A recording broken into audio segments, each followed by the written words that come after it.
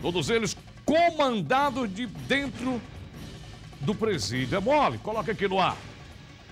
A Operação Anjos Caídos parou a cidade de Santa Cruz, na região do Trairi, do Rio Grande do Norte.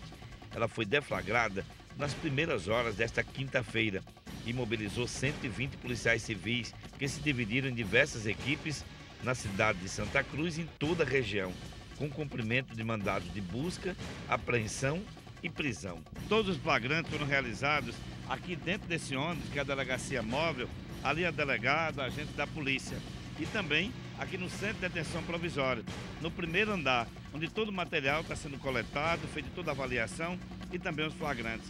Até as 9 horas da manhã desta quinta-feira, 13 pessoas tinham sido presas, além de droga, armas e munições apreendidas.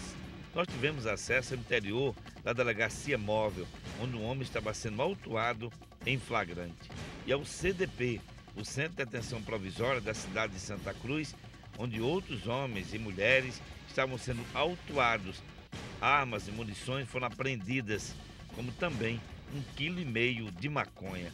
A operação tem o objetivo de desarticular uma organização criminosa no tráfico de drogas, entre outros delitos, como assaltos, crimes entre Tangará, Santa Cruz, Serra Caiada e demais cidades da região. O delegado da DENARC, Departamento de Narcóticos, Cláudio Henrique, comandou a operação.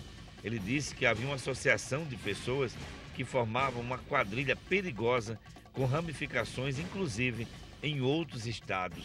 Nós temos diversos estratos, desde dos líderes a pessoas intermediárias que forneciam drogas, a pessoas que distribuíam drogas para outras bocas de fumo, pessoas que eram responsáveis pela segurança dessas bocas de fumo, pessoas que eram responsáveis pela execução de desafetos. Então existem diversas ramificações dentro dessa organização criminosa. Foram presos Jamele Tavares de Souza, Robenilson de Medeiros Rodrigues, Carlos Vladimir dos Santos, Daniel Rodrigues de Freitas, Alexandre Rodrigues da Silva, Leonardo da Silva, David Raul Santos Pontes, João Paulo de Lima Bezerra, Anderson do Nascimento Ferreira, Elizonara Rafael de Oliveira, Angélica Patrícia de Lima, Jorge Luiz de Souza Araújo e Viviane Ferreira Bezerra da Silva.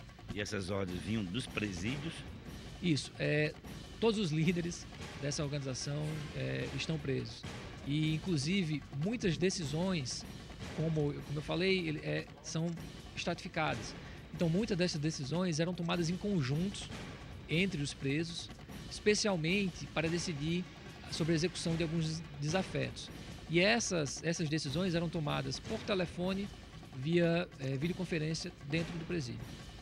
Parabéns, parabéns, parabéns, parabéns à polícia, parabéns, sempre, sempre, sempre. Só um abraço para o Padre Eliseu em Mossoró e Sônia Lanches está mandando um beijo para Margot Ferreira. Sônia Lanches, minha amiga, é sua fã, e pedindo para dar um abraço para o Padre Eliseu. Alô, Padre Eliseu, um cheiro. Foi embora!